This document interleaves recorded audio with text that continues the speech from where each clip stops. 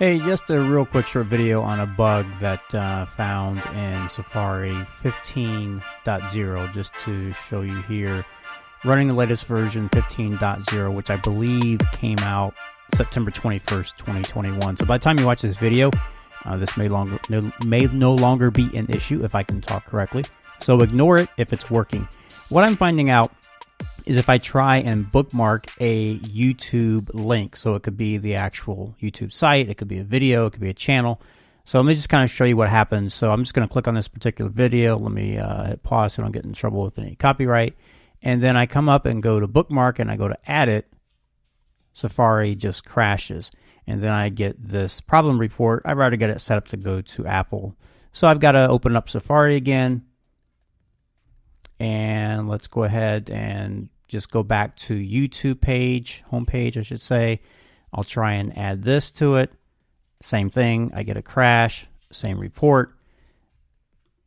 And let me just go to an actual channel here just to show. So here's an actual channel and I go to add it. Boom, crashes. So let me just try a different site.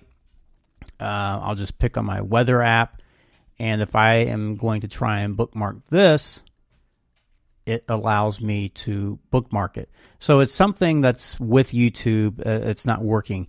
Now, I found a workaround, and the way that is, if I go to my sidebar, show that here, and then come to bookmarks, I created a YouTube channel here, and then basically I just have to drag the URL into this folder. It's a little bit of a pain, but that is the way that I found it. So same kind of thing. If I click on this particular video here and I just drag the URL, there's a way if you want to save it. So I like to save videos for tutorials, etc. And that is broken. It was working in 14.2 or I can't remember what the previous version was. It does work on my laptop that I have. I have tried this in another browser. I only have Brave browser. I don't have any other ones to confirm. I did notify Apple via Twitter, their support, just to make them aware of it. Someone else did confirm. So I just wanted to show you this workaround. Again, by the time you watch this, this may not be an issue, but if you've been noticing it, it's not you.